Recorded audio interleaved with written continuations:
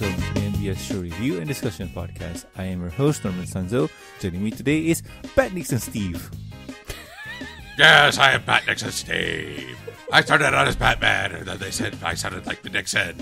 And then my name was Steve. I go by many names because I'm Batman Nixon Steve. Hello, Bat Nixon Steve. Thank you. Also joining us today is Torterra. I don't have a fancy intro like Silver, except I can say that, yay, now the Ninja Turtles are here, and that's my brethren. Yay! Wait, does that mean you're Zubat Oak Steve? Well, my name ain't Steve. Oh, okay. So you're Zubatman. I mean, I don't fit the part because I'm too big to be Zubatman. Oh, okay. Also joining us today. Batman, hit him with his blue ball. Oh, no, not the blue balls. Yes, the blue Pokeballs. Oh, boy. So who also joining us today is Mad Munchkin. I am so happy that we are discussing Batman stuff today. Yay! Because I love Batman. If you guys can't tell, yes, we are going to review Batman versus the Teenage Mutant Ninja Turtles. Yay! Nice segue there that I set up just for you. Thank you. I hit it out of the park, didn't I? Yay! Yeah. Acknowledging it misses it. So anyway, in this episode, Swing and a miss. In this episode, the Teenage Mutant Ninja Turtles come to Gotham City to learn that the Foot Clan and their leader, the Shredder, are working with the League of Assassins, and the Joker put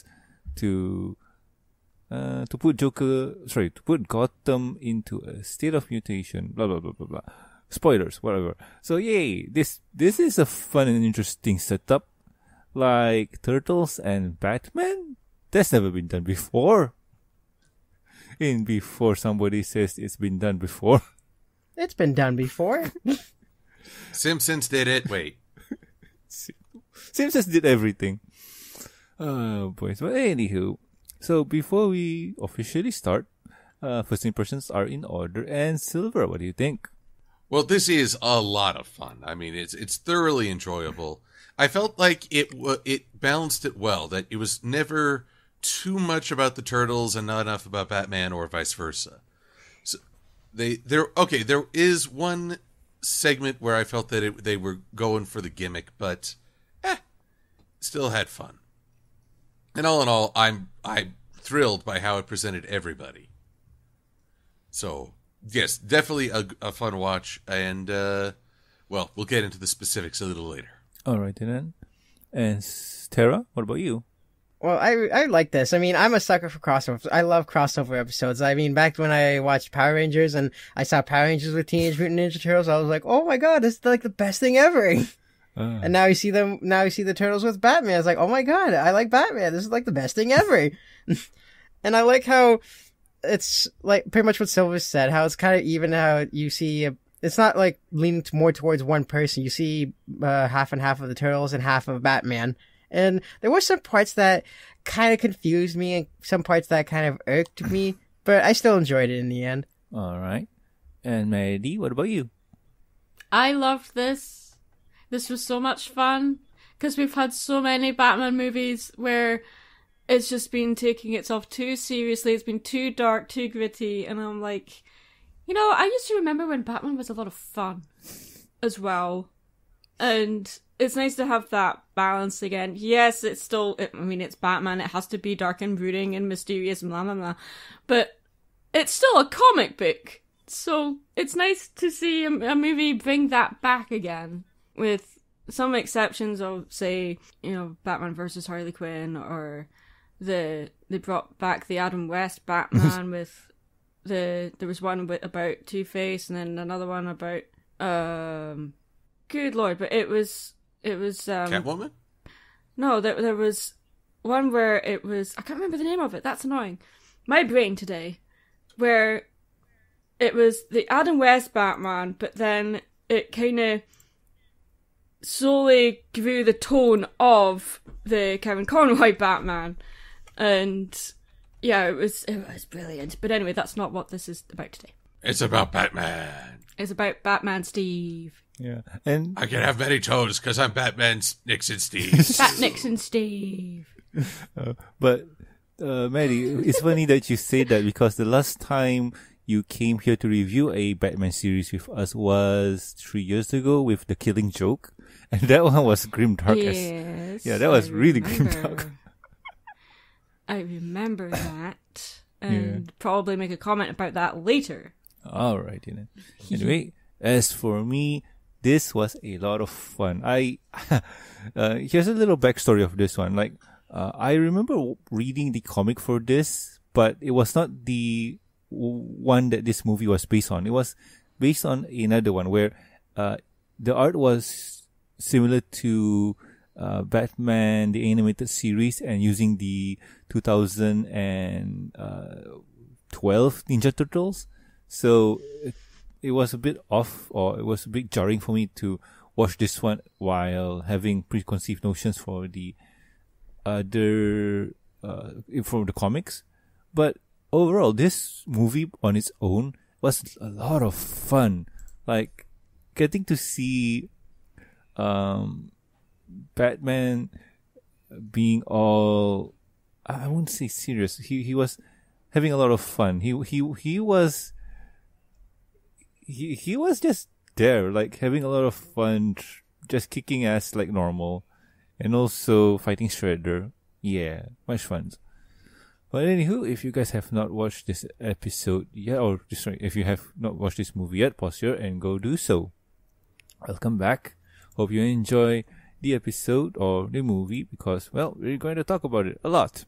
So we start off with a break-in in a lab where we see some ninjas trying to steal something.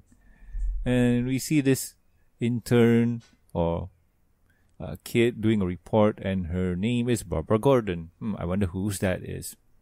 So the ninjas are Foot Clans. They came in trying to steal something, but somehow they're stopped by huge reptile creatures. They seem like ninja frogs. Yes. So they beat up the ninjas, but they couldn't really stop them because the machine that they were trying to steal got stolen. Oh no, that's bad. So Barbara, here dressed up as Batgirl, reports to Batman telling him about, hey, there's a break-in in this lab. It seems that ninjas are doing it, and then it seems that there's big giant lizards. So Batman hears this from Batgirl and kind of says, okay, I'm on the case. So I'm going to pause here. And Silver, what do you think? Well, it's always interesting with crossovers. Where do you start? Because is it like neutral ground where both parties will meet simultaneously? Or is it one character being the introductory and we learn about the world through them? So in this case, we're learning about things through Batman and his half of the world. The Turtles are going to be the exceptional part because they are outside their normal element and in Gotham. It is also funny just to say ninja frogs because the Turtles actually did have frogs as ally/enemy, depending on the day. I'm confused. Which one was that again? Let's see here. Well, I mostly remember the original 80s cartoon where Shredder mutated 4 frogs and named them after famous conquerors. Oh. So Napoleon, Rasputin, I forget the other. I'll look these up in Attila and Genghis, Napoleon, and Rasputin. Oh. They didn't last long. No, they appeared in a few episodes, and they turned out to be pretty cool. Oh. Probably cooler than their namesake. Alrighty then. But that's all I got for the moment. Alrighty then. Tara, what about you? Well, for me, I like how it kind of plays off at the beginning. Because at first, I didn't know who that was. But then once they told me who, it was like, okay, so it's not all bad. They'll have decent protection. But then once you see the Foot Clan, it's like, oh no, she's not that bad. It's just basically a lot of action. And I guess you could say a bit of suspense, but you know that the day is going to be saved. Although I do have to say, it's like, we know that they're the Foot Clan, but why do they have to have a picture of a foot on their heads? It's like basically saying, hey, kick me right here on the head. I have a foot here. I The red-shirted ensign, they're really owning up to it now. boys, no idea. Anywho, Mary, what about you? What do you think about this first intro? It's funny, we were discussing ninjas the other day, with a couple of friends, and I pointed out, well, the thing is, if you know what a ninja looks like, they're not a very good ninja, are they? That is true. And they're like, what? And I'm like, well, think about it. A good ninja is one that you never see. So if we know what a ninja looks like, then they didn't do a very good job, did they? So to me, like, the Foot Clan, as Tara pointed out, the Foot Clan is, like, probably one of the worst depictions of ninjas in media, and especially in this movie, because they have a foot. Not only is it a foot painted onto their forehead, but it is red. So you might as well paint a bullseye on your forehead. You know, that's true. But Maddie, I have to counter something because the Foot Ninjas are not the worst ninjas in media to date. We got a screaming blonde orange shirt ninja out there. I don't believe it. Wait, what? Yes. Although we are aware of where the foot come from in terms of the creation. Oh yeah. I was just trying to be funny, but yeah. No, it's cool. It's cool. No, I mean the original inspiration. Yeah. For them. You want to explain it, Silver? Yeah, maybe some of the people in the audience don't know. Well, I didn't want to silver explain it. To Oh. anyone. Yeah. But yes, the foot were originally a parody of Marvel's The Hand. So, that's very handy satire right there. Oh yeah. And somehow Daredevil was the one responsible for the turtles. Somehow. That I don't know. I wondered if it was the X-Men. No, no, I'm gonna say that later. In the intro for Daredevil, the chemical that made Daredevil blind was the same chemical or same compound that made the turtles. That's how the original comic book went for, but Holy frig. Mm-hmm. But anywho, is that all, Maddie? We were just talking about the intro, right? Yeah. I really liked the setup. I really liked how it wasn't just random breaking in a lab by the Foot Clan. It was like, oh look, Batgirl just happens to be there. Okay, I can get behind this. I mean, she's there for report, so it was a really awesome coinkydink. Yeah. Because then we have, like, she kind of bookends the whole thing, which I really appreciated. Batgirl deserves more love. Oh yeah, true that is true. But anywho, carrying on, we see Batman in the Batcave analyzing the for surveillance video that the lab had, and he was looking at it and sees that there's some ninjas, and then there's other ninjas that have colored headbands. This is strange, so I may need to investigate. So in another scene, we see the turtles kind of watching the news and trying to figure out where they already figured out where the next hit is going to be, and said hit is going to be at Wayne Tower. We move to Batman, and Batman says, okay, yeah, I'm going to go there to protect my hideout and whatnot, or my workspace. So yeah, this is going to be awesome. So Batman heads to the Wayne Tower via Batmobile, and the turtles are, jumping around like ninjas. We meet up with the Penguin trying to rob the place because he also figured out that, hey, there's a lot of robberies going on and they're hitting up places that have prototype tech. So I want in on this, so if I were to steal something before they do, I can sell it to the highest bidder. Yeah, smart plan. So the Penguin tries to steal it before anybody does, but they are stopped by 4 ninja frogs. Yes, that's what they say. And while this is going on, we see the Foot Clan entering the building trying to steal the prototype, a weather machine thingy. But it seems that, hey, they're distracted or they're fooled by holograms. Oh no. So Batman's there and he stops all of the Foot Clan. Well, most of them. So he kicks ass, and well, we split to the turtles outside, trying to stop the penguin's goon. We see the turtles beat them up, and yeah, there's no challenge. The turtles win, and there's a few banters here and there. Mikey is impressed with the penguin's umbrella sword gun thingy, or gunbrella blade, if you want to call it. And yeah, they stop him, and Penguin escapes with a umbrella copper or something like that, whatever it is. We join Batman again, and yeah, Batman beats up the Foot Clan's ninjas and question one of them. Before the ninja could say anything, he is shuriken in the head by Shredder. Batman stops Shredder, and well, they have an awesome fight. The fight scene goes on really well. Watch it for yourself if you have not watched it, because it's really awesome. But I do have to point out one thing. Before Shredder escapes, Shredder does this awesome move that really beats the crap out of the Batman. Batman goes down, but still, he got some good hits in though. So yeah. With that, the Shredder escapes, kind of hurt a lot, and Batman is left, coughing blood. We join back with the Turtles, tying up the Penguin's goons, and, they say that it was a waste of time dealing with Penguin's goon, because they thought that Shredder already stole the weather machine thingy. No, I'm gonna stop you. Sarah, what do you think?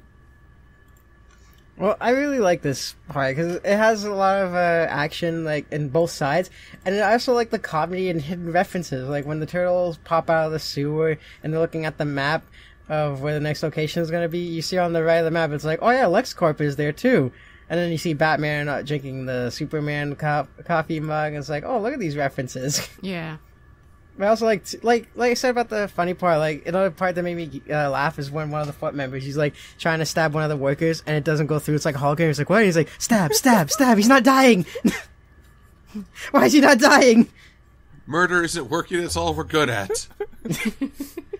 Yeah, I really enjoy this, and with all the fast-paced action and how the Turtles handle Penguin. Although to me, I don't know, I can't take him seriously because to me, Penguin kind of sounds like Waluigi. Oh. I mean, I'm not wrong. Please tell me I'm not wrong. Technically, you're wrong because he sounds more like the SpongeBob. Yep. Really? Tom Kenny. Oh, to me, he sounds more like Waluigi. Tom Kenny plays the Penguin. And for you guys at home who got no idea who Tom Kenny is well known for voicing the role of Starscream and SpongeBob. Yeah. I was like, you'll get there and eventually. Yes. Megatron! They've got me voicing SpongeBob! Patrick! Oh, boys. Lex Luthor plays Mr. Krabs. So, yeah. Well, they have a cream for that. That's true. But if there's one thing I'm going to be a little bit nitpicky about, this is just my opinion, it's Donatello's head. I mean, I don't know, it's like, it's more... It looks squished a bit to me compared to Leonardo and everyone else. Yeah, he's the oddball out. Yeah, and the one thing I'm sorry, I know I brought this up earlier, but I just can't take Shredder or the Foot Clan seriously. Like when Shredder's about to do that strike on Batman, he's coming down, you get ready to do that jitsu. You see the red circle go around him, and then you see the foot. It's like, oh my god. Yeah. But I still enjoyed it, though. Alright. And Maddie, what do you think? I first started this movie, I didn't know what certification it was, and I wasn't expecting the gore. Oh. I was like, oh, okay. I was not expecting that. So it was a nice surprise to see that we've got Batman facing off against Shredder, and it's not holding back at all. Both pretty evenly matched, I would think. Except Batman has the advantage because he has more gadgets and stuff, blah blah blah. I just had so much fun with it. I was like, oh, all the references. I lost it when I saw Batman drinking from the Superman cup. I was like, hooray! References galore. I love this. Yeah, and if you notice, right, Bruce didn't even notice what cup he was drinking from. No, I was waiting for him to go, is this a joke? But nope, it's too focused on what he's doing. It's so in character, love it. Yeah. Lord. But anywho, Silver, what do you think? The penguin only has one true voice. But not really. Still, I'll always remember the Adam West Batman. Yeah. And Penguin. But when this is the introduction to show everyone being awesome. Because, okay, the Penguin and his disposable goons. Not a big loss, especially the goons. Although the scene where Raph kicks them off the roof into a dumpster. Mm. He's like, Raph, what if there hadn't been a dumpster there? I knew it was there. Kinda. But it gets to show everybody being awesome with a little villain swap. The Turtles make mincemeat of the foot of the Penguin's goons. Batman wails on the Foot. I gotta say, the Foot have one hell of a retirement plan. I mean, he wasn't even giving anything away. I was like, what, you're talking about turtles? Oh, I'm dead. And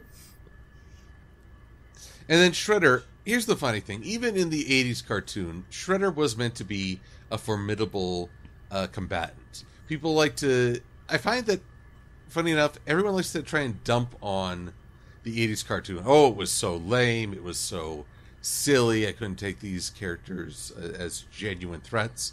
And yet, even though the Shredder was a better combatant, the fact that he can actually outfight Batman really adds some validity. Yeah. I mean, if Batman won the first round, then for the rest of the movie, it's like, okay, why are these guys a threat? Batman already knows how to beat them. But here's another fun fact. In the original comic for the Turtles, Shredder was hardcore. Like, he was a really good fighter. And here's another fun fact about the Shredder. The comic creators just wondered, like, what would happen if we put a grater on a person's hand and use them as gauntlets or something like that? And that's how the Shredder was born. Oh, there you go. Maybe all that cutlery is for making coleslaw. Yeah, true that. But yeah, you were saying, Silver? Well, first off, I got a ding you.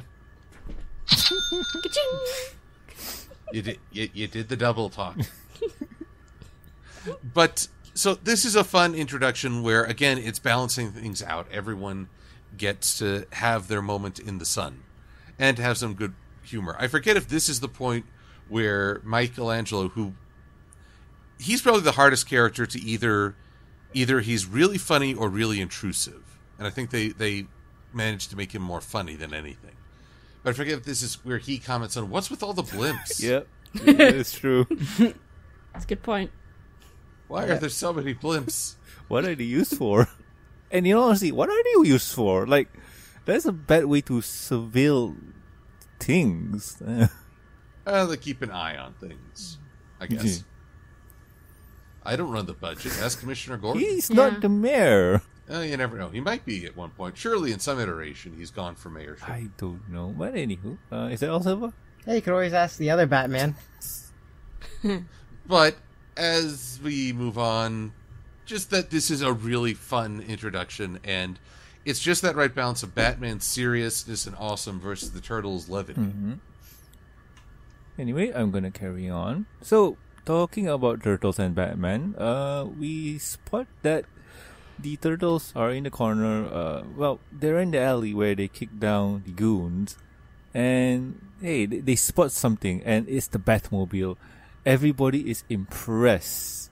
Rex tries to play it like it's nothing, but he is impressed. And look at it. It's huge. It has 6 wheels. Like, that's crazy. Look at that thing. It's awesome. But anywho, the Turtles are impressed with the Batmobile, but somehow they are attacked by the Batman. And, well, Batman, being who he is, kind of doesn't like people staring at his car. Leo wants to play this safe and says that we should slow down and analyze things. But Raph says he got this. And he gets his patootie kick in. So, yeah, let's just say that this is another fight scene where it's really awesome. So I'm just going to skip it. So the turtles get their ass handed to them and they retreat. Batman just comments that, who are they? They're strange. So we cut to the villains in a warehouse where they're developing a machine. Baxter Stockman is there, and it seems that he is working / kidnapped by the Foot Clans. Baxter Stockman just asks, did he get the machine and whatnot? And Shredder says, no, and don't ask me about it again. Baxter tells Shredder that, okay, I won't, but you have to explain this to our partner. And said partner is Rajal Ghul, who is, questioning Shredder or berating for his failure. Rash has a plan, and we won't know their plan until later. We switch to the Turtles, and we see them doing a research on who attacked them. We all know it's Batman, and after a few hours of research, they know it's Batman. Raph just comments, no duh, like guy dresses in a bat, who he is, Zubatman. Yeah, I think so. So anywho, just make sure you bring more high potions next time. But anywho, the turtle research who he is and whatnot, and Leo just comments that okay, we don't have any clues anymore because that was the last. So we need to find the Batman and work with him, or at least find some answers. Like he could be the one working with the Shredder. So yeah, we need to find where he is and how to find him.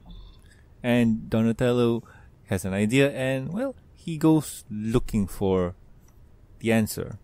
We switch to the Batman, where Batman is analyzing the sai that he stole from Raphael and extract his DNA, and notice that it's turtle DNA mixed with a bit of mutagen. So this could be part of the plan. Batgirl just comments to Batman that hey, there were some penguins goon outside your tower, and they mentioned that they were attacked by ninja frogs. Batman just comments it was turtles and say that probably they're not bad, but we got no idea yet, so we need to figure them out. So I am going to pause here. So guys, Terra, no, I went for Terra. Yeah, you went for me last time. So, Maddie, what about you? What do you think?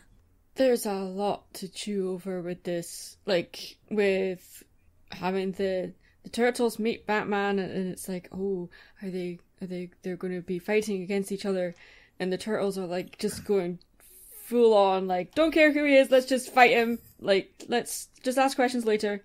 And meanwhile, Batman's trying, he's like, I'm not going to fight them, I just want to observe. And in the best way that Batman does, and just dodges most of their attacks.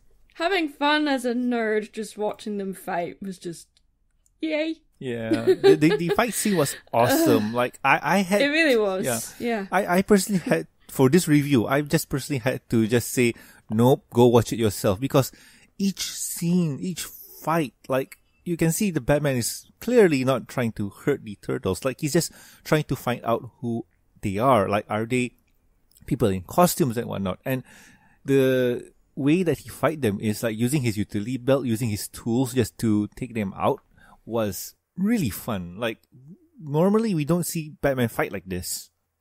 I'm worried I'm going to skip ahead we're talking about it. Oh, when the turtles are trying to research who this guy is, and it takes them hours, and it's like just a Google search, Batman. Yeah, that's kind of obvious.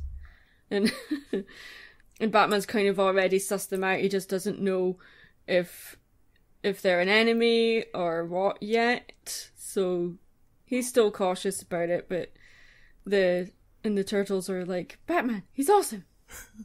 We should find him again. Yeah.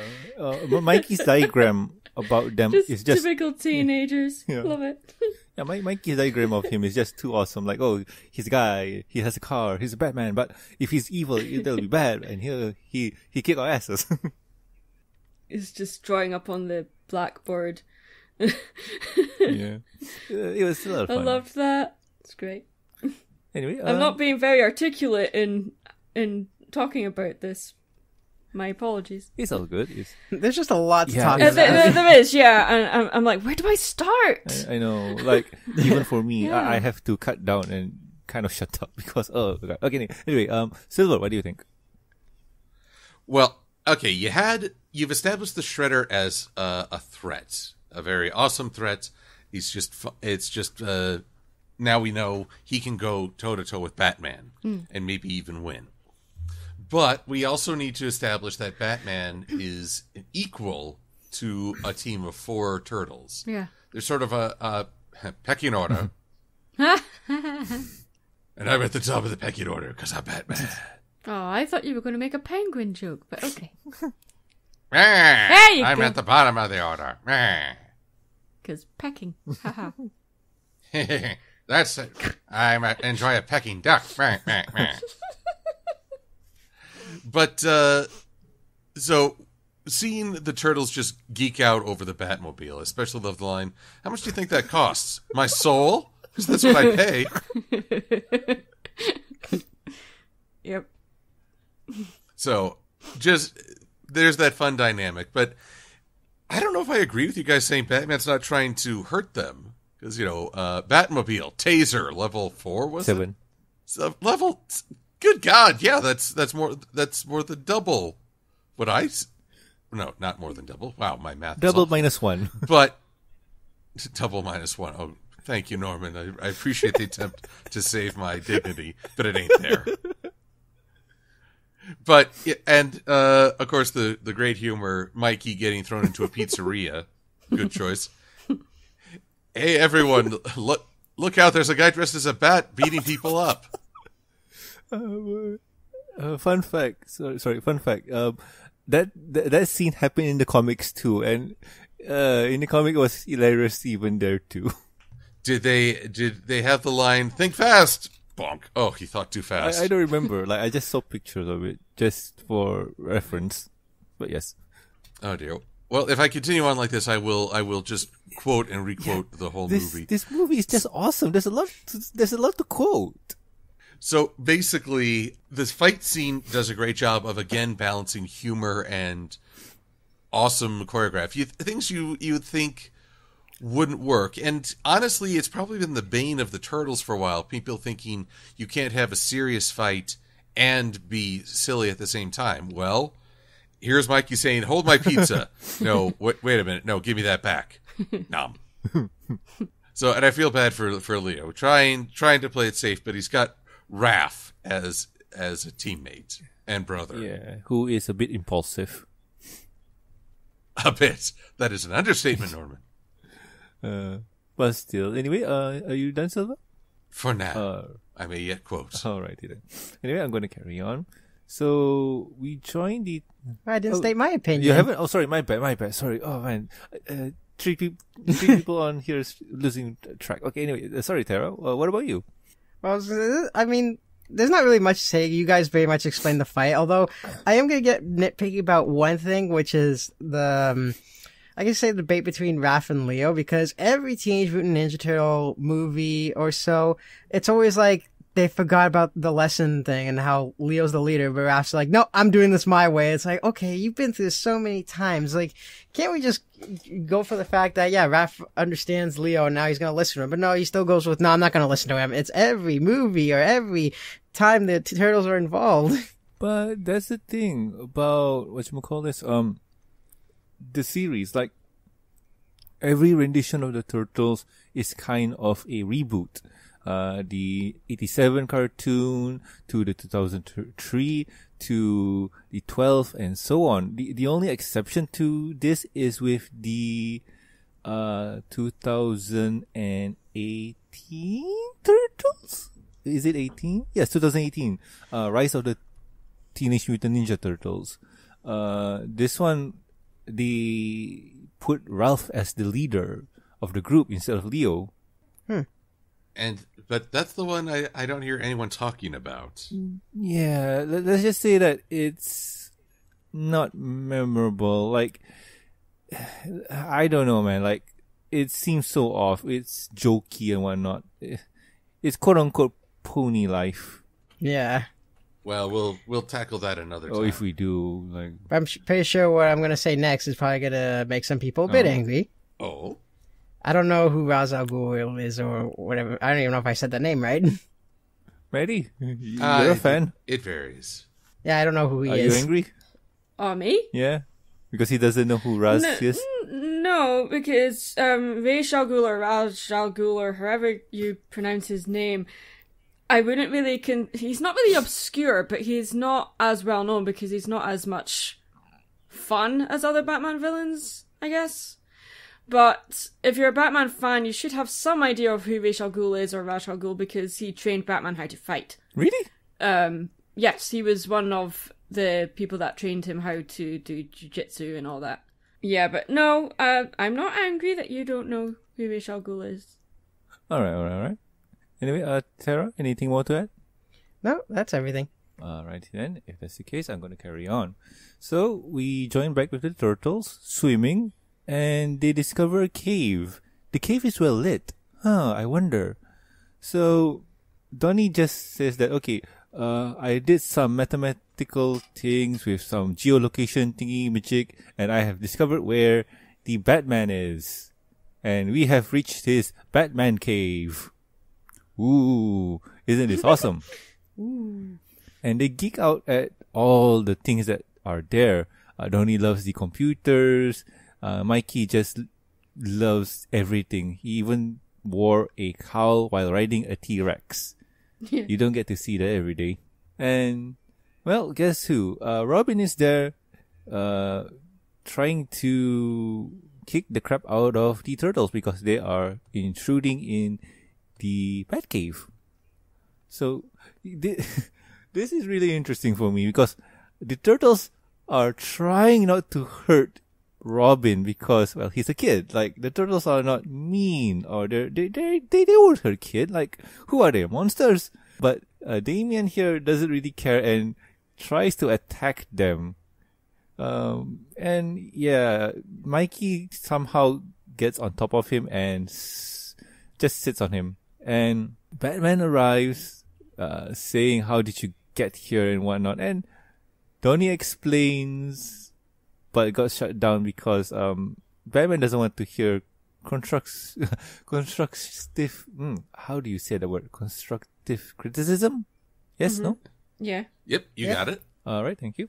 So anyway, they compare notes and just says that, okay, we're here because we're out of leads about the Shredder. So clearly you're not working for him, so that's good. So we need to find the Shredder because we think he's working with someone in your town. And, well, with them not being enemies, Robin just tells, okay, it was Ra's al Ghul. He's the guy that's working with the Shredder. Then we cut away to Raj, and he is in Arkham trying to get his, he made a deal with one of the inmates, and said inmate is the Joker.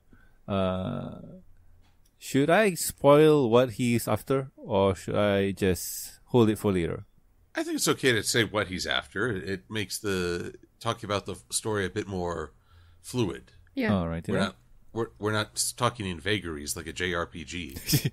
Alrighty then. So anyway, Raj is there to meet up with the Joker because he wants to get his formula for the Joker gas. Was it? Joker Venom. Joker Venom, yes. So anywho, yeah, he is there and, well, he gives it to Raz and the deal is he gives Raz the Venom and in return he gets a bit of the mutagen or ooze or whatever you want to call it. And should I stop here or go on a little bit further? A little further. This is about to get to what I consider to be the weakest sequence of events. Alrighty then. So, with that deal made, we join with the Turtles. They're kind of having a bit of banter, getting to know each other. We see Mikey crashing into Alfred carrying a box of pizza. We see Batman and Leo sparring. Ref and Robin working on the computers and searching who Raz is. And Donnie and Batgirl trying to make a anti-mutagen for, well, whatever's going on.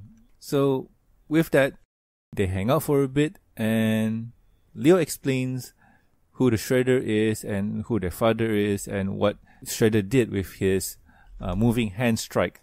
I would like to call it a fireball without the fire. So with that, they hang out for a bit, eat pizza, and Batman here is all serious, like, oh, okay, it's time to work, no pizza party for you guys. And Michelangelo here just says, come on guys, pizza's fun. I'm Batman, I don't do fun. Brr. Oh no. So the Bat computer rings an alarm stating that, hey, Arkham is being attacked. So we need to go there now. It could be Raz and stuff because Commissioner Gordon said there was ninjas over there. And it fits the description of the foot. So, yay. They go there and, well, action is about to start. So, I'm gonna pause here. So, Silver, what do you think? Well, I mean, this is mostly, okay, we're past the heroes fighting one another. Now it's the part where they talk and start to establish character relations with one another.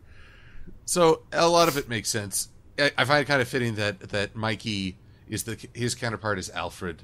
The most expressive and earnest of the Turtles with the most dour and snarky of butlers.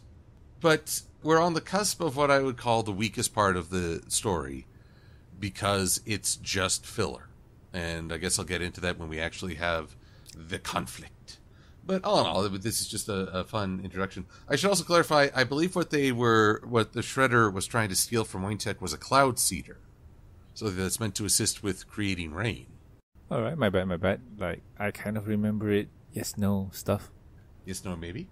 Yeah. Alrighty. But that's all for right now. Oh, really? Oh, okay. That was kind of a lot, but anyway. Tara, what do we think?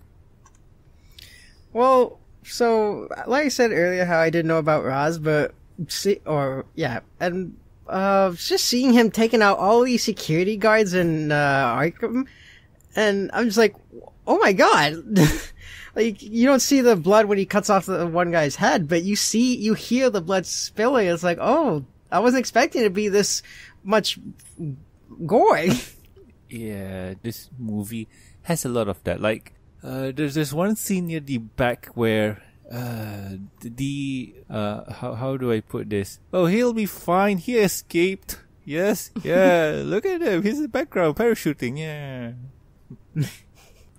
But I really enjoyed it how the Turtles and Batman are getting along. It's like, yeah, at first, we kind of have a bit of a fight because we didn't know each other, but later on now we're starting to get to know each other, and I like how Michelangelo is around Alfred, and then you see him later on how he's holding the bandages like a little kid. He's like, no, you must behave yourself. It's just really fun. There's a lot to explain. It's just one of those movies that you have to see for yourself. Yeah, that I agree with. Although now I'll take a quote from Mikey where if someone's bothering me or if I'm just trying to get in an argument with someone, I'll just be like, can't hear you, I'm in my shell. Oh, that's a good one. Anyway, Maddie, what do you think? Yeah, this was, as Silver said, this is filler. This is where we're seeing how the dynamics are between all of these characters, who's going to be paired off with who later on, where, this is where setups are made and then the payoffs are later on with the fighting scenes, etc. But it was just really fun to see the Turtles being teenagers. Like, just being, like, they're roughhousing or they're annoying the butler and he's just trying to parent them, basically, because Batman's having nothing to do with them at this point, because he's just like, God, more people in my cave. I just want to solve the mystery on my own. I don't need all this chaos going on behind me. What? Sometimes scenes like this, they can be slow, they can really cause pacing problems, but for me, I loved this. I especially loved Alfred and Mikey, and he's just like trying to get him back down the stairs, and he like pulling his ear if that was possible. But obviously he doesn't have ears, so he can't do that. But it was just, Alfred's just like, I'm just trying to get the housework done. Can you just leave me alone for 5 minutes? I loved this. It was just so much fun. And again, there's just so much that you could dig into here. But yeah, a lot of it is just, you have to see it for yourself to believe it. There's really. there's a line in the movie where Alfred just says, "Oh, I offered them to make them a 5-star meal. Oh, but no, they want pizza. They want pizza." Makes me wonder if that's how things are with Maddie and Mary Sue. Oh, lordy. But there's actually one thing I forgot to mention, which is also going to be a bit nitpicky about, is where's the security in the Batcave? Like, you're a billionaire or whatever, and you have a man shed, and you also have a Batcave underground, and the turtles just could easily swim into it, and just easily get into it, and while they're walking around, I'm like, where's the alarm system? And even though he explains later on, yeah, your alarm system's weak, it's like, you don't check that? The point of entry is one of those things where it requires a specific set of creatures or tools to get in. And, well, they're turtles, they're amphibian, they can breathe underwater for a bit. So, they're suited for that scenario. But yeah, where's the alarm? I think there's the silent alarm, probably. Needs to be less silence. But anywho, I'm going to carry on. Okay. So, we go back to Arkham, where the villains are out. And Joker introduced them to a plan or something he has. So he rigs the sprinkler with some mutagen, transforming the DC villains into mutated forms of, well, chaos. Yes. So Batman and the Turtles arrive at Arkham Asylum and are greeted to a hyena Harley Quinn. Oh wow. So before they can attack or before they rush in, Batman says, okay, we need to be smart because the villains here are crazy strong even before they got mutated. So, Leo, you with me, Raph, Mikey, and Damian, and Batgirl and Donnie. Now, split up. That's a bad idea. But anywho, Batman gives a pep talk that's not really a pep talk, but still, it's somehow a pep talk. They split up. So, we first see Damian, Mikey, and Ruff go into the kitchen and are greeted by a villain named Mr. Freeze. And he is a polar bear. He's a polar bear with ice guns and whatnot. Yeah, that's so him. Mikey comments that, oh wow, he is awesome. He got the ice punch down. Oh wow, he's so awesome. He's really enjoying the current situation. I guess he really likes Arnie then. Then we split off from them to go up to Batgirl and Donnie. They two talk for a bit, and Batgirl asks Donnie, does the mutagen change your personality and whatnot? Donnie just says, no, not really, but it does change your mannerisms a bit, because, well, if you're a dog, you're gonna act like a dog a bit more. Just so. And before they could talk a bit more, they're attacked by Bane. And yeah, they got their ass handed to them for a bit now. And yeah, that's not great.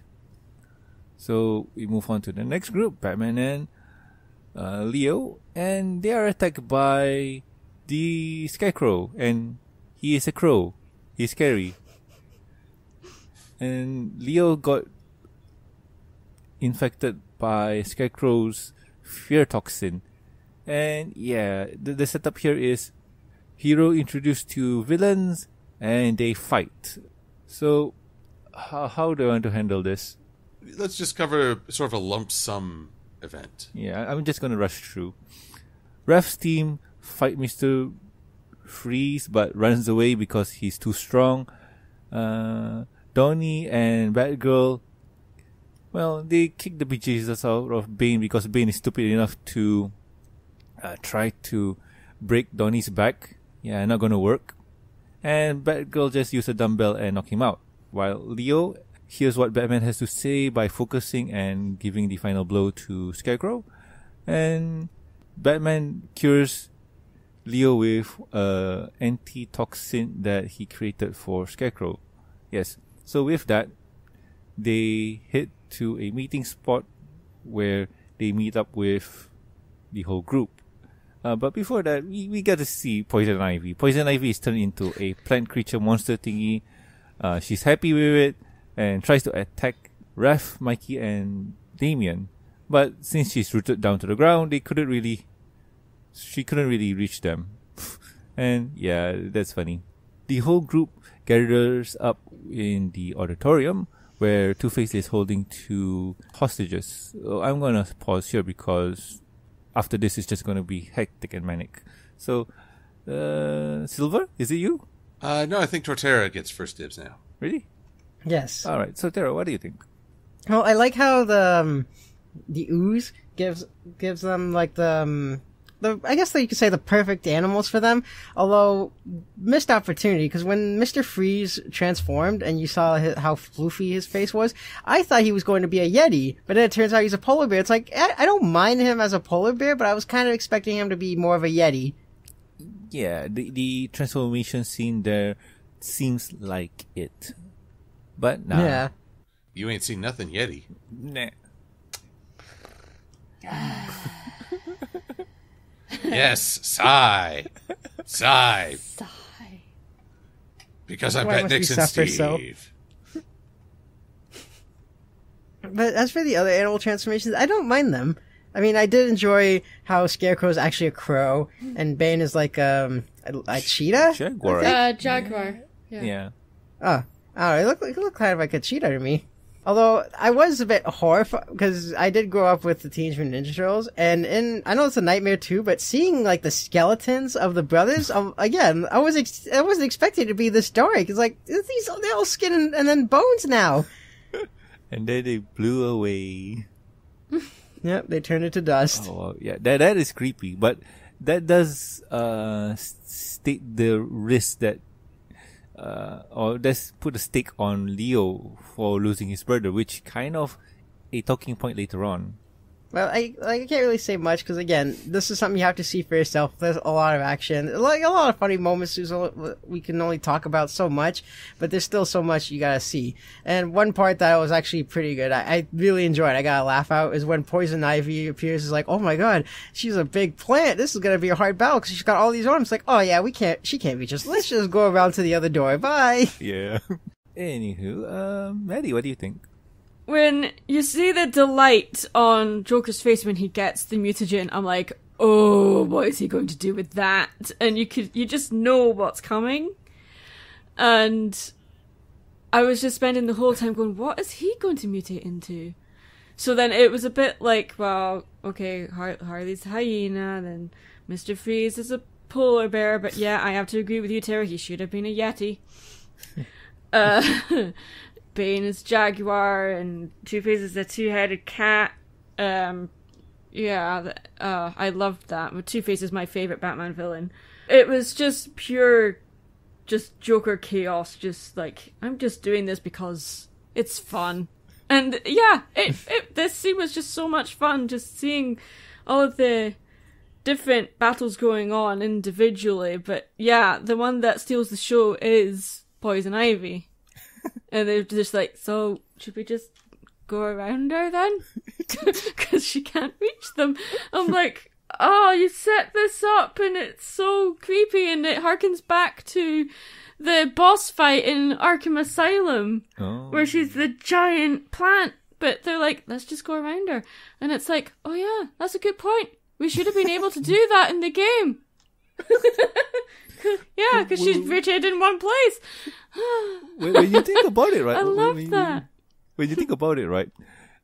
She mutated on the spot where she got out of the prison. So basically, she hasn't moved and hasn't realized that she couldn't move. If she took an extra few steps closer to the door, then maybe she would have reached them. Yep, true. But anywho, Silver, what do you think? Well, I mean, I feel for Poison Ivy. We are all rooting for her.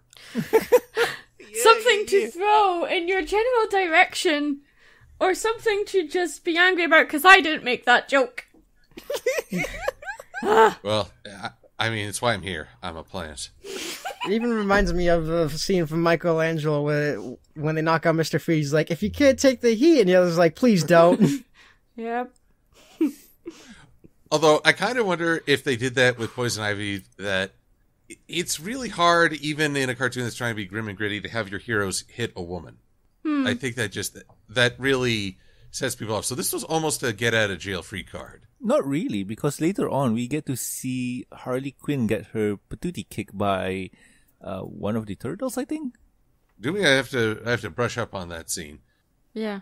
But here's the thing. I'm going to be a bit of a fuddy-duddy, because while there is a lot of fun to be had in witnessing all this, it is a stall. Well, heck, the entire reason they're doing it is to stall the heroes. It's a diversion. It's letting the gimmick take control of the story. And while I have no qualms that people have fun with it, because it is fun to see, there's also a part of me that's like, okay, you had a thing going for a while, but now suddenly we're just sort of waiting for get back to the actual conflict. Yeah. This is just a distraction. And that's why I'm a fuddy-duddy. I am a duddy of the fuddies. Oh, shame. I'm actually going to have to agree with Silver, because I'm kind of fast-forwarding here. I won't go into detail, but pretty much by the end of, I guess you could say, the whole side plot, I looked at it, I'm like, wow, we're only like halfway through the movie. I thought we were close to being done. Yeah. Oh, man. But yeah, what Silver says is true. It's kind of a filler. And it's not a bad filler. It does explain a bit of what was the plan. So, is there anything more to add, Silver? Just that in some cases I was like, okay, here I am, the guy who loves puns, but even I'm looking for the director to come on screen and say, get it? He was called the Scarecrow, and now he's a crow that scares people. Get it? Get it? Laugh, damn you. Laugh! I did find myself going, oh Lord, he's a crow, an actual crow. And then, of course, I was just delighted with it. Yeah. Because of the pun. So, yeah, it was also the point, it was like, just get back to the plot a little bit as well. Yeah. As fun as it was kind of padding the story out. Yeah, and on top of that, if you really think about it, Harley Quinn was a hyena, so... But anywho, is that all, Silver? Well, just one final thought. I understand why Bane wouldn't become a cheetah. Because, as we all know, cheetahs never prosper. Saw that one coming. But, well, there you go. But anyway. It was spot on.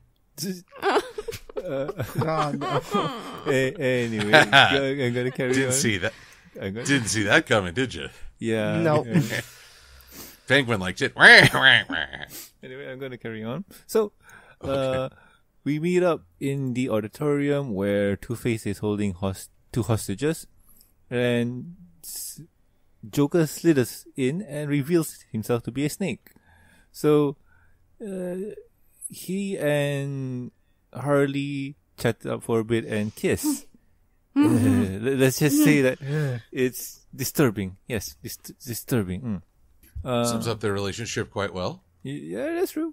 So, anywho, Raph and the group all comes in and just notice like, oh, there's a hostage. Batman says, wait up, guys. Joker always has a plan for this kind of scenario, but Raph doesn't listen and goes in. And well, Rev goes in and Leo has to follow because he has to back up his brother. And Two-Face shoots at them and well, it's revealed that Joker set them up and well, they go into a brawl. And I'm going to skip a few here because the brawl's awesome and whatnot, but it's just padding. So after the brawl, Batman gets freeze by Mr. Freeze Ray, and Joker here explains the plan. A little bit of the mutagen and my venom will create something insane, and he injects Batman with the serum, transforming into Batman. With that, he kind of beats up most of the villains, and Donatello and Batgirl appears. And well, with the only anti-mutagen that they have, they use it on Batman, saving his life and turning him back to Batman. Batman. They head to the Batcave and help Batman recover. While that's going on, we see Penguin getting the Cloud Seeder back from wherever it was and giving it to Ra's al Ghul. And before getting paid, Raj kill all of Penguin's goons and leave him with nothing. And the only thing Penguin can say, okay, I'm just going to put this as a resume experience. Ugh. So, in the Batcave, we see the group figuring out what they are building and whatnot. And by doing a bit of research, okay, they are planning to make a Cloud Seeder machine thingy where it combines the venom and the mutagen to spread around Gotham to make them into mutants to create chaos. Oh, that's not good. That's not good at all. Batman wakes up and tells the turtle off because they're impulsive and they don't listen to orders, and tells them that they can handle this. Robin just says, yo, Dad, that's not a good plan because they kind of help you when you were Batman. And Raph goes up to Batman telling that I like to brute too, I hate my brothers, they're annoying and whatnot, but when the chips are down, family always helps you. And he tells it to Batman, and well, Batman kind of understands, and they work with each other to stop, well, Raz and Shredder. And here's something fun. Mikey calls shotgun riding with Batman, and the rest of the group rides on the Turtle-mobile. Yay! And, well, I'm going to pause here because after this, there's a lot of skipping. And Silver? Yes? So what do you think? It's you, right? At this point, I'm not even sure anymore. I'm going to go. Actually, I went first last time. Oh, it's Maddie then. No worries, I'm keeping track. Oh my god, this rotation, I hate it. Okay, anyway, Maddie, what do you think? There is so much to talk about in that one segment. It was like seeing Joker being a snake, and I'm like, yeah, that makes sense. He's a cobra, and just like a lot of people would be like, well, wait, shouldn't he have been a hyena as well? I'm like, no, he needs to be a snake because, you know, he's sly and cunning. But you never know when he's gonna strike. And treacherous. Treacherous, yeah, but it was also like the Joker venom in reference to the calling back to Arkham Asylum again, where he makes the Joker venom and everything and stuff, and I'm just sitting here geeking out about it. Just all the callbacks that aren't all that obvious, but then they are obvious. Anyway. Yeah, the disgusting part of Harley and Joker kissing, that's disgusting anyway, because, yeah, that's not glorify abusive relationships. But anyway, seeing a hyena and a cobra kiss is just something you just don't want to see. That's disgusting. Mm-hmm. But then I got really excited when Batman was frozen. I'm like, they're going to mutate him and he's going to be Man-Bat as a callback to the first episode of Batman the Animated Series. okay, the Man-Bat wasn't actually Batman himself, but it was just really cool to see. It was calling back to that. I was just sitting there just having so much fun with it. Even though I knew, yes, this is just padding out the story more than it really needs to be. And then there was the reference to the Killing Joke, where Batgirl basically manages to wrangle Joker and smashes his face to the floor, breaking his fangs, and then holds him in a headlock and says, "Smile." I'm like, thank you for that. Yes, as a reference to the front cover of the Killing Joke, where he's taking photographs of her. Yeah, there's an alternative cover to that as well, which is probably what this was referencing more, but yeah. Yeah, it's awesome.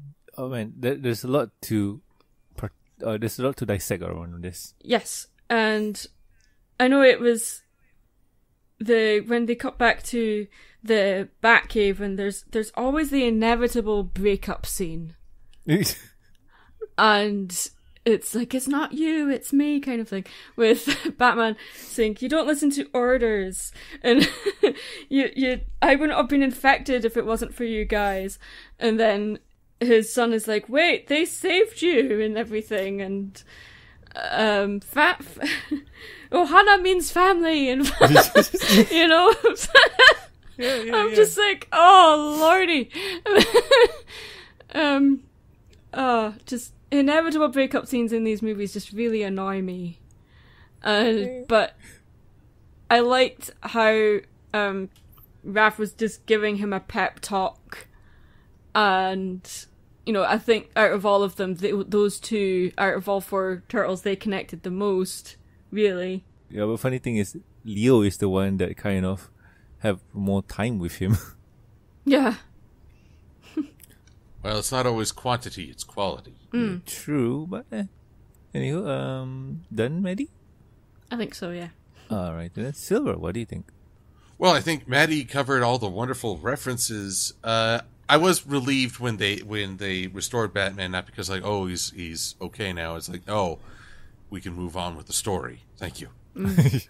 So, and I agree. I mean, the whole point of the breakup scene is to challenge the bonds the characters have had, but we see it so often it becomes fatiguing. That's true. And is that all?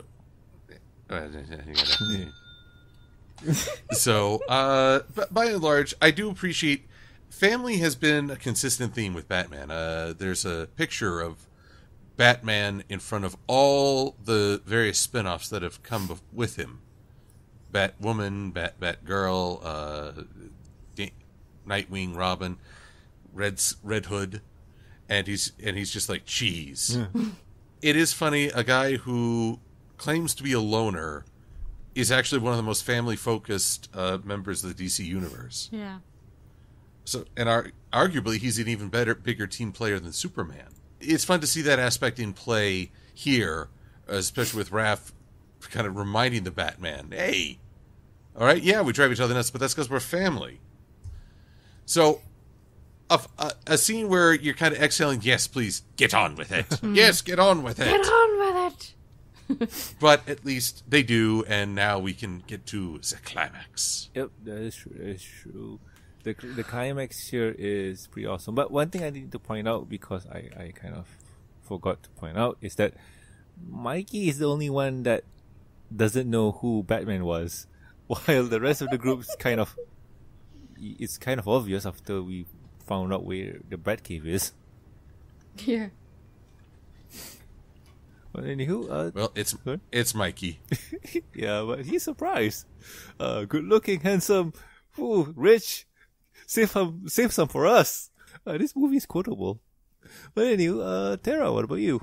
I mean, Silver and Maddie kind of explained it all pretty well. I just pretty much explaining the funny moments. Yeah, that's true.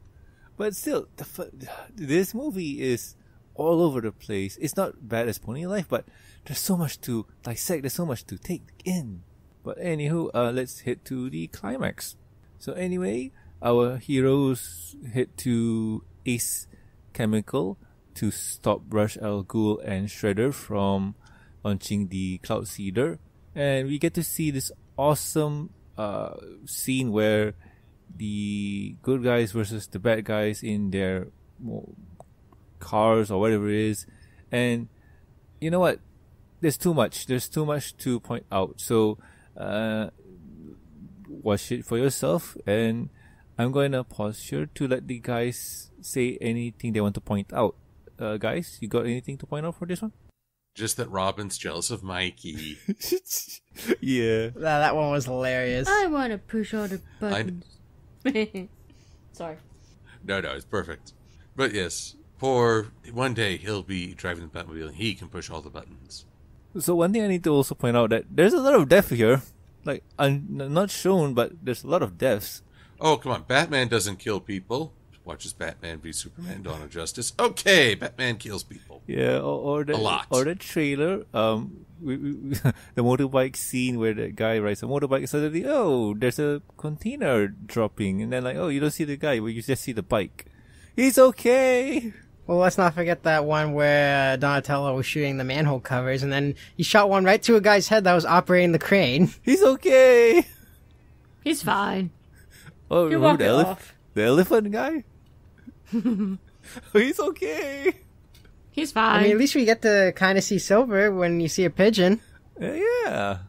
And the thing with manhole covers, you just got to get the plug out of the way. Boys.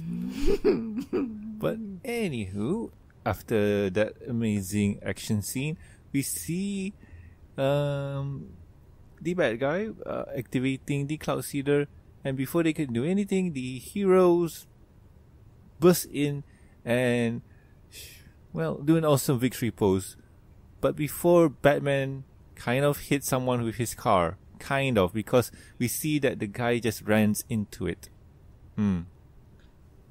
He kind of hits on someone. It's like, hey, I'm mildly attracted to you, but not really. I like my dates cat themed. Wow. But anywho, Ra's al Ghul and Shredder sends out their goons, and the whole crew beats them down in this awesome fight. One of those scenes where you have to watch it for yourself to appreciate. Oh god. So anywho, Batman, Donatello, and Leonardo group up, and Batman says Shredder's mine, while Leo and Donnie goes after Raz and tries to stop the weather machine. Rush, you know what? There's a lot of scenes here. Oh wow, how do I even process this? Honestly, I don't think you can, because there's a lot of stuff happening and a lot of intense scenes. It's like you gotta watch it for yourself. Yeah, I mean, a lot of scenes. So I'm just gonna point out something. Ra's al Ghul beats up on Donnie and kicks him over the railing, and this caused Leo to spark his fear of losing his family and gets him enraged, and he fights Raz. Somehow Donnie landed near the weather machine and he crawls to it to try and stop it. But before he could do anything, the machine itself operates and flies up. Mikey notices and hops on to kind of join his brother to stop the machine. But back on the ground, we see Leo fighting Raz one-on-one, and after remembering the advice that Batman gave him, he calms down and focuses and gets to beat up Raz for a bit. And Raz, he has years and experience on him, so he easily defeats Leo. But Leo just says that, I play dirty and I kick you in the balls. And I learned this chakra blocking tactic from an anime. Not really, just my master, who is a rat. And with that, Raz is knocked out. Batman fights the Shredder, and it seems like the Shredder is winning because he took away Batman's utility belt and it got him on the ropes. Batman just says one word that the Shredder would not think about, which is Kawabanga. Suddenly, Raphael comes in, smacking the Shredder with his shell. And with that distraction away, Batman gets the chance to beat him up. While up in the sky, we see Michelangelo and Donnie trying to figure out how to turn off the machine. And Mikey just figures, you know what, I'm just gonna break things. It seems to work. And it does. So after breaking the machine, they land safely on a blimp. And yeah, from this point on, the good guy wins because Shredder is defeated and falls into a vat of Acme chemicals. So yeah, with that, everybody gets out of the burning building and heads to the Batcave. Alfred heals Donnie's wound, and Donnie and Batgirl exchange phone numbers and whatnot. Damien and Raphael bro for a bit, and Michelangelo gives Alfred his skateboard. So before the turtles could leave, Batman invites them to have pizza. Yay! Even offering a slice to Robin. With that, everybody enjoys a slice and movie ends. Wow, that's a lot. So, okay, Silva, what do you think and final thoughts? Well, I mean, the action, now that we're past the sort of delaying tactic, it's fun to see the action in full swing. Especially, I guess I'm more intrigued when the Turtles are going up against the Batman villains and vice versa, when everyone's sort of in their element. With the mutation, it was all brand new stuff that even the villains weren't used to. Like Poison Ivy being the biggest example. But here, it's just Ra's al Ghul he knows his own fighting style, he knows his strengths and weaknesses, so he's in prime control. Shredder knows himself, so you're facing the villains at their best. And so it's, I believe, higher stakes and higher interest for me. And I won't go through everything that happens in the comics because you should experience it for yourself. We do learn perhaps the true purpose of them darn blimps. Yeah. And it is important. But it's a fun farewell of mutual respect, and it's a movie that treats all the characters with that mutual respect. There have been some where you make one party look so awesome compared to the other. Even turtle crossovers with themselves. Wait, what? Yeah. Several Turtle series have had crossovers with their 80s counterparts. Oh, that one. Yeah. And like the what was it, 2007 Ninja Turtles? Mm-hmm. They tried really hard to make the 80s Turtles look lame. Say, look how much cooler our guys are by comparison. Yeah. But then it's like, hey guys, you do realize that you wouldn't exist without them, and two, they're the group that everyone keeps referencing because they're the group everyone will remember. Yeah. So, but this one was a mutual respect, mutual celebration, and I loved it. All right. And Tara, what about you? Well, I enjoyed this from beginning to end. I mean, like I said, there were some moments that were a bit nitpicky and some parts that confused me. And the whole side plot thing, it wasn't really necessary, but they had to fill in the time somehow. And I'm not saying I hated it. I enjoyed that part too. Like, it's just really fun. You have to see it for yourself, because we didn't really explain much of the action parts, because it's something you have to see for yourself. Yeah, the action part, personally, for the review, the action part was the worst part to review, because it's kind of redundant, because us explaining a fight scene won't be really awesome, because the fight scene is already good. You should watch it for yourself. Anything more to add, Tara? No, that's everything. Right. And Mary, what about you? Yeah, this was just a fun ride from start to finish. Yeah, okay, there was like a slight dip, but I would say there was a dip where they slowed down to take time to show how the characters interact with each other in their downtime, or like, you know, just before they go to where the villains are mutated and stuff. And yeah, we needed that scene. We needed to see them bonding. We needed to show the dynamic between each character, etc. I would have to call them side villains, although I hate calling them that because they're great villains in themselves. But it was a little bit like, hey, we have to use all the villains in the Batman universe as much as possible, or at least the most popular ones, just to tick a box. But I was delighted that they did that anyway, because I would be very disappointed if we didn't see them. Like, just seeing Harley fighting a turtle as a hyena, I'm like, I didn't know I wanted this in my life. You know? No, you got it. Yeah, I was happy. And of course, it ends off with them just having pizza together, and you know, Batman's not such a stick in the mud anymore. It's like, yeah, okay, you guys can't leave yet. Not until we've had pizza. Yeah, that's an awesome growth for him. But usually it's non-canon. Especially with I love this. Yeah, same here. But as for me, this movie was awesome. I really love the setup. I really love the scenario itself. One of the few things that kind of blur my knowledge for this movie versus what I read was in the comic I read, the turtles came from a different dimension. This one, they came from New York. So, yeah, big difference. Another thing that I enjoyed was the fight scene. The fight scene was just awesome. And the characters themselves, well, they portrayed well. They didn't show any one side being better than the others. Like, the story was coherent. The story made sense. The story showed proper structure. What else can I say?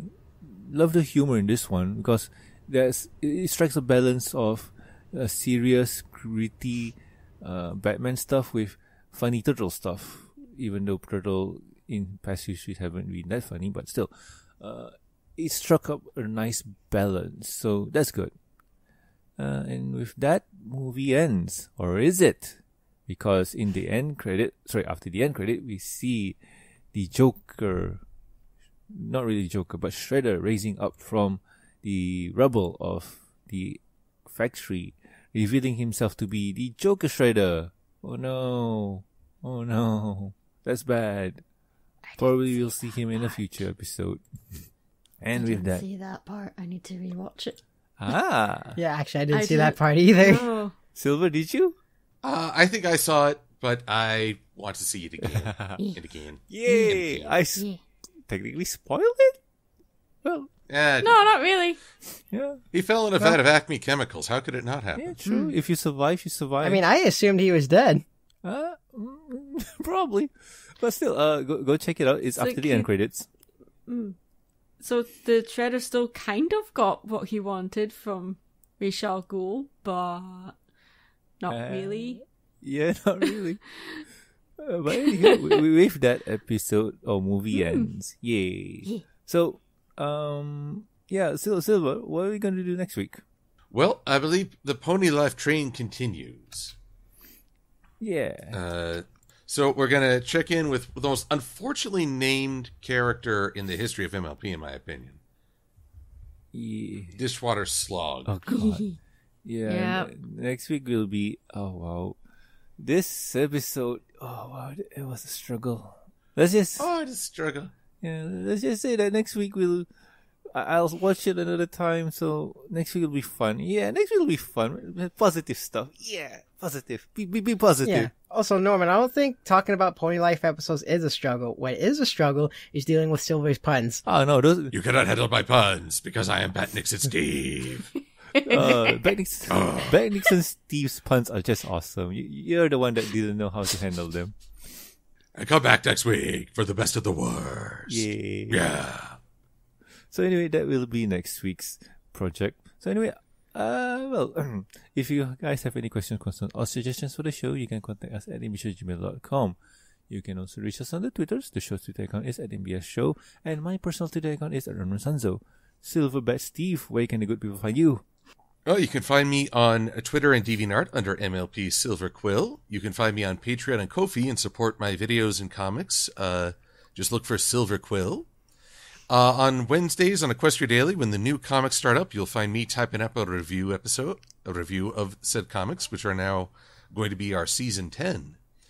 And a search on YouTube for After the Fact or Silver Quill, and maybe in the future, Batnix and Steve will also get me to appear.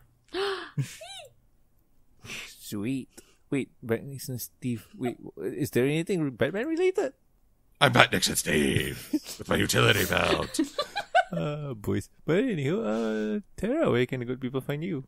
Well, the good people can find me on Facebook, DeviantArt, Twitter, or YouTube under the name Torterra1324, or they could just do a Google search and I'll be on all platforms, including my Patreon page. Awesome. And Maddie, where can the good people find you? People can find me on the YouTube under Mad Munchkin.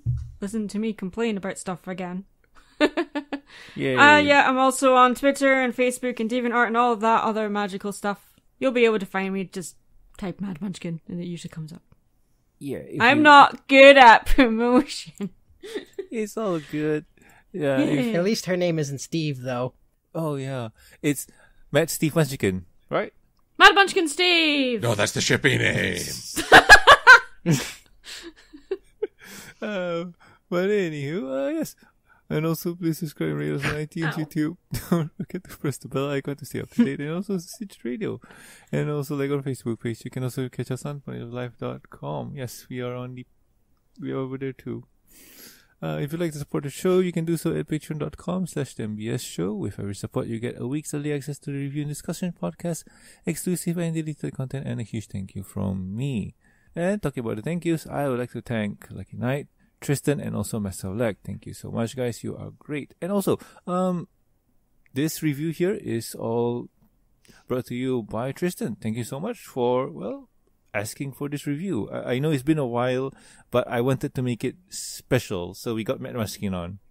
Yay. Yeah, I made it special. Yeah, you did. It was really awesome. Really awesome.